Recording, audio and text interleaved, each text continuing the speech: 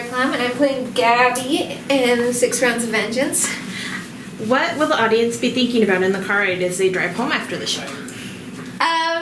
I think there's going to be a lot to process.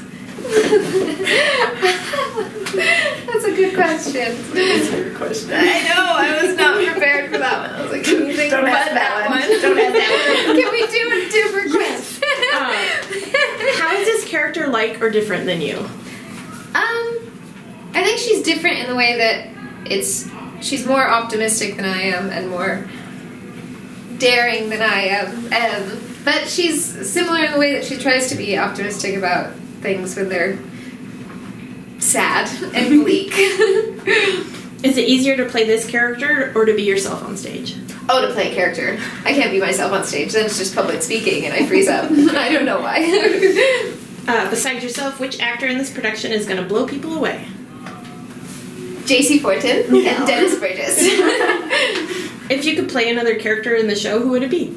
Owl. Because she's got a super cool, fighting thing and a whole French accent. She's fantastic.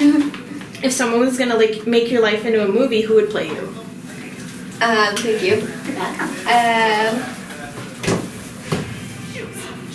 Say. Choose.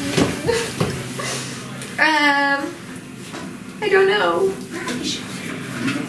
Go with Natalie Portman. Natalie Portman. When was your first performance?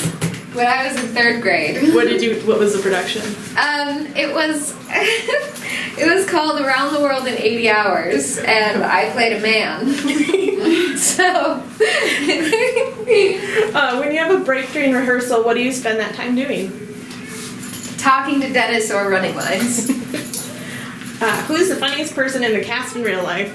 Dennis Burgess. He said you too. Yay! What do you do when you're not doing theater? Work or school. Ready to curve? Busy. Oh, that's mine. Thank you.